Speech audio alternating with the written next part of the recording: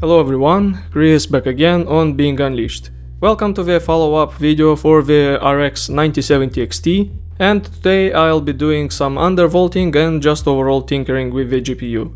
I thank you very much for your support and feedback on that switching to AMD video. Honestly, I didn't expect it to blow up this much, although I had some ideas that it might garner some attention, but to not such a degree. This is going to be a follow-up video, and also I'm going to do more benchmarks on it. So, upon your requests, I'll be downloading some other games alongside them and also be testing the undervolting and see how much this improves the thermals and also the performance for the GPU. Because I've heard some very positive feedback in the comment section from you everyone. So, without further ado, let's jump into it.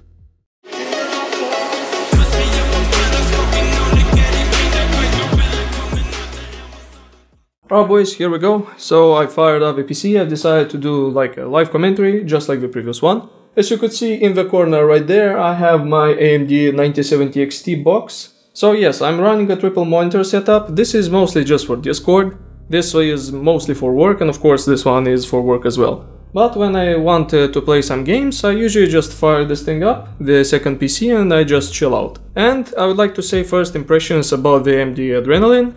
I really like this software. It's very good, it's very, let's say, polished. They really worked up on this software. It actually is sometimes better than NVIDIA GeForce Experience, or now however it's called, I think it's NVIDIA app. So you could see we have like the games, just showing here FPS. I didn't even know this. Apparently AMD tracks how much FPS you got in games, and see I've been playing like, well, this is mostly Warzone, so I've been playing Warzone and it says like 130 FPS, for Fortnite it's 120 FPS, and I've been playing for 100 minutes. This one is for 30 minutes for some reason.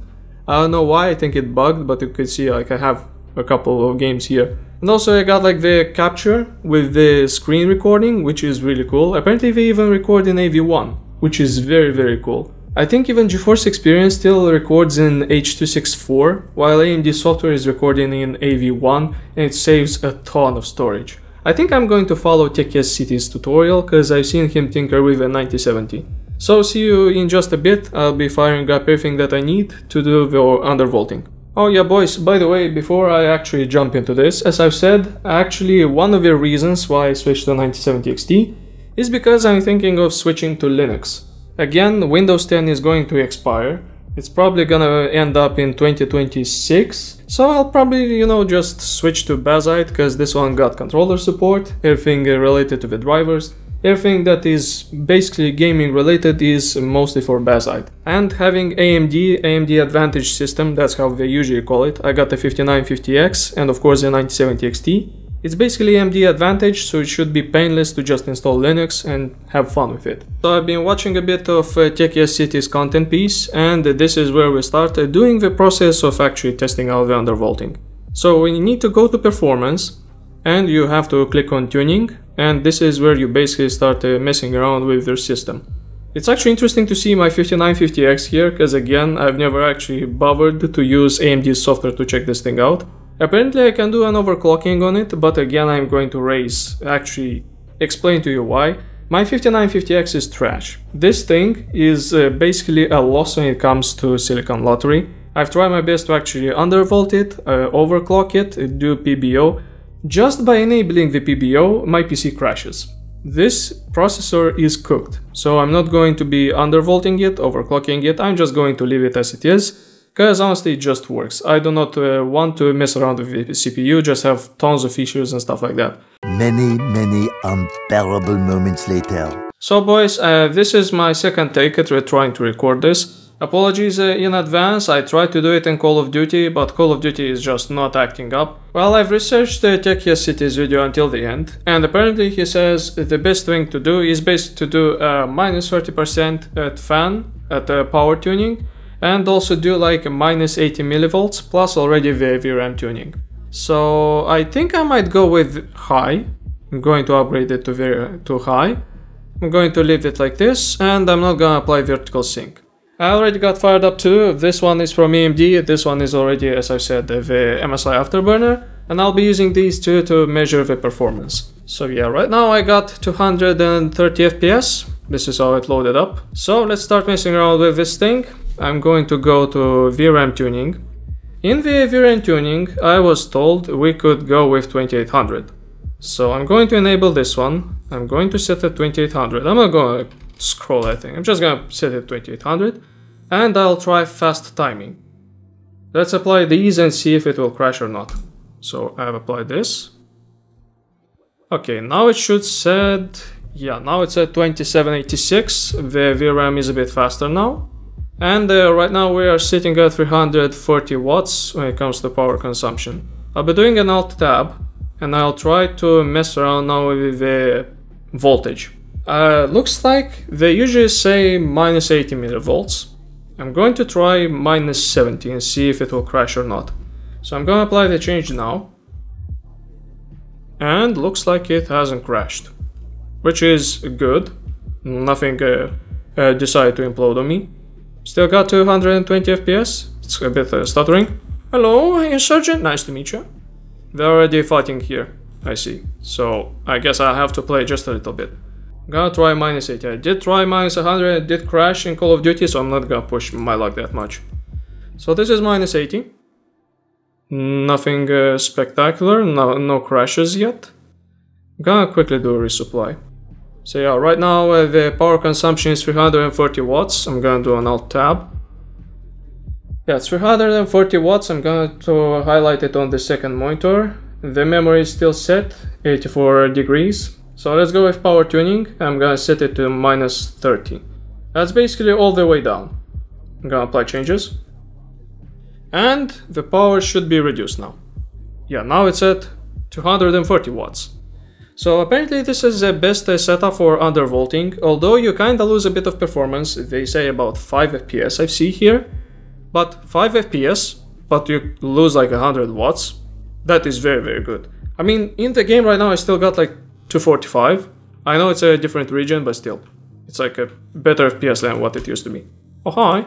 Yeah, looks like the CPU memory temperature is at 80 degrees. We even got some reduction when it comes to memory degrees, because I did saw last time when I was playing about 85 to 86 degrees on the memory itself, so it is a reduction compared to what it used to be. And let me tell you, it's no longer a furnace. I can feel the difference, because it usually just blasts out hot air. So yeah, I guess this is how I'm gonna go. We could try, I could go by default, but it's going to consume like 340. But again, the target of this video is mostly to undervolt, so we can have more performance. And so far I can see the performance is still here, not a huge loss when it comes to the quality, so we are very good here. I guess I'll try playing some more games and just, see how it performs in our titles. Now let's actually try to get this objective, because these folks have been camping me for like morons. Okay, number 1 there, I think. Yeah, it's actually very comfy, not gonna lie, it's no longer a furnace.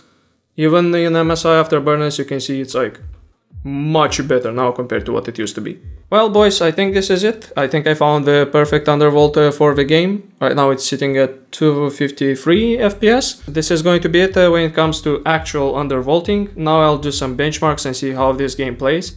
And I'll probably try to disable it and enable it and see the differences between how it works with one enabled and with one disabled. Back to a voiceover Chris now boys, so yeah, I've been playing a bit of Insurgency. As you can see with the Undervolt, it consumes about 150 watts, 120 to 140 FPS. This is an Unreal Engine 4 game, so it's kinda expected, to have frame dips here and there. But so far it works pretty well, the power on the GPU is pretty decent, it's not a furnace, so I'm really happy with the results on this one. Also, I'd like to shout out ZWormZ Gaming for these MSI Afterburner settings for the benchmarks. I actually forgot to do that while recording the previous video, so I want to set things right. A special thank you for him for providing the profiles for the MSI Afterburner so you can see the details, everyone.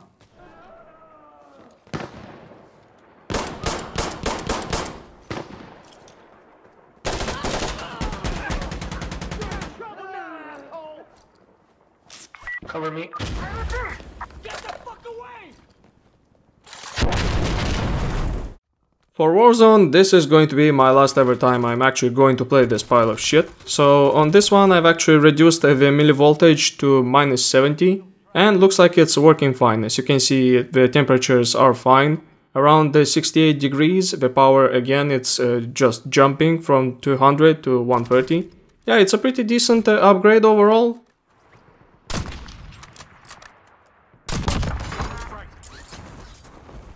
Reloading.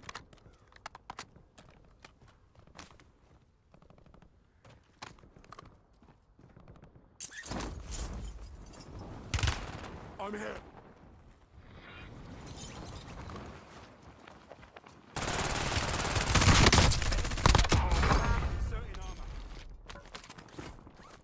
Now here's a benchmark for Forza Horizon 5. I know you've been requesting this one in the comments, boys, so appreciate the feedback. As you can see, 230 pinned, sometimes it goes above, like maybe 240. It depends really on the use case. So yeah, 144 FPS on this one, sometimes it falls to 140. It depends on the case. But yeah, runs pretty stable, no issues here when it comes to the undervolting. Now here's some real gameplay when it comes to this thing. I've actually recorded two pieces right here. One is from the Hot Wheels DLC and the other is in the base game. But yeah, with the Undervolt it works fine. I barely see any dips in the frame rate, so it works pretty well on extreme on Forza Horizon 5. Here are the settings for Miles Morales. I actually had to enable FSR. I tried to use FXAA or whatever it was called. The game looks straight up ass. Well, during the fight with some of those mobsters I did experience a crash, because again I was running at minus 80 millivolts. I had to fix the crashes by lowering the millivolt restriction to minus 70 instead of minus 80, and that kinda fixed the issue. So yeah, in the city I got like 100 FPS. I mean, again, this is FSR free, it's not really the best. I personally just disable that so I can have, you know, the image as clean as possible. Like for help? Didn't really have a way to get in touch to this app thing. But I saw you on the news last night taking down Rhino. Now to actual proper benchmarks, so I fired up Marvel Rivals on this one. I did experience some dips. I know this is kinda a common issue for Unreal Engine when you enable the highest settings. So yeah, I did experience a stutter on this one. So here are the explosions and so on. As you can see, I got about 90 FPS to 100. It depends really on the use case.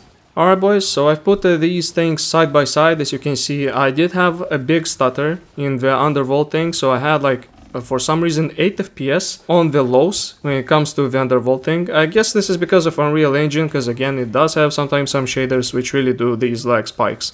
So yeah, I've actually gained a couple of FPS by having this thing undervolted. So Marvel Rivals actually is quite a unique case scenario. Using the undervolt, it actually has higher FPS compared to other titles where they usually see some performance regression. Another surprise really is the Monster Hunter Wilds. I've actually downloaded this benchmark right here, and as you can see, I did do some of these scores. Another ironic benchmark right here, actually doing an undervolt on Monster Hunter Wilds, it actually gave me higher performance. So while playing with the normal one, I got about 86 FPS and the score is 29,300, but when I actually go without the undervolt, even the FPS is lower. I have no idea why. Using undervolt it actually gives better scores compared to, you know, other titles. Looks like Unreal Engine 5 games actually appreciate the undervolt, because I usually see higher performance for these titles compared to the others.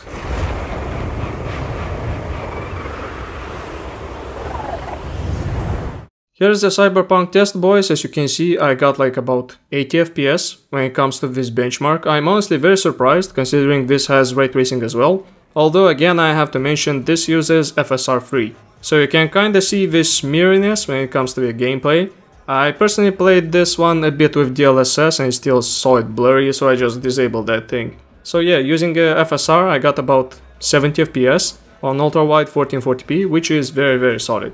Skipping to the end results, using undervolting I lost a bit of FPS. I saw some regression in this title. I lost about 4 average FPS, with the maximum FPS also falling just a bit behind. Although I'm going to mention this again, shaving off 100 watts of the GPU and sacrificing about 5 FPS is really a banger deal. Instead of having a furnace underneath me, I lost like a couple of FPS, which doesn't really matter that much.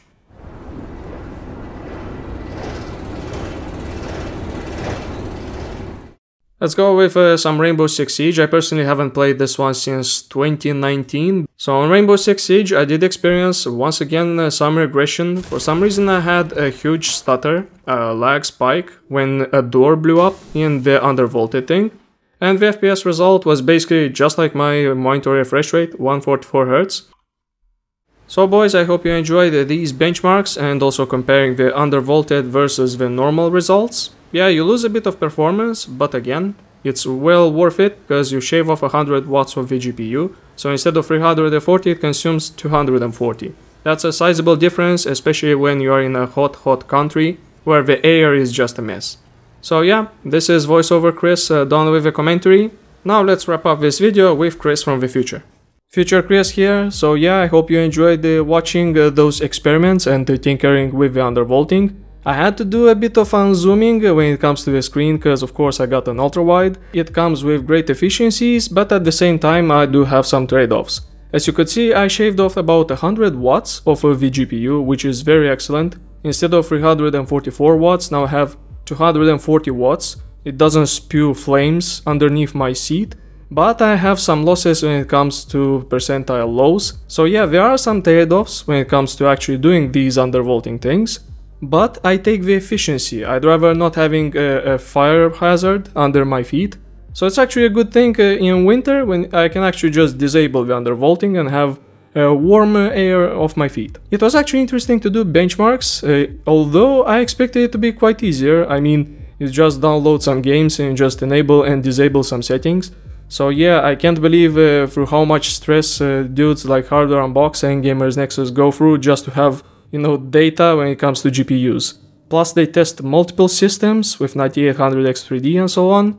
So yeah, quite interesting how they do this kind of stuff. Yes, this AMD GPU is actually me pulling the trigger on doing a Linux switch. I've been thinking about this for quite some time since Windows 10 is going to die in October 2025. So it's kinda a reason why, cause again, Nvidia has trash drivers, plus I'll have to run Windows 11. Although I'll have to research what kind of distros should I use. I've been recommended Bazzite, but personally I've been interested mostly in Linux Mint, maybe some Kubuntu. Might as well just try, you know, Arch by the way, although that is quite hard to install. So I'll probably do a Linux Journey update on the AMD thing, so stay tuned for that boys. And I hope you enjoyed me messing around with this GPU and trying to get more performance out of it, I guess. If you enjoyed this video, don't forget to throw a thumbs up. And also if you'd like to see more content related to tech, don't forget to click the subscribe button so you can see more appear in your content feed. This was Chris, thank you for watching, stay on edge.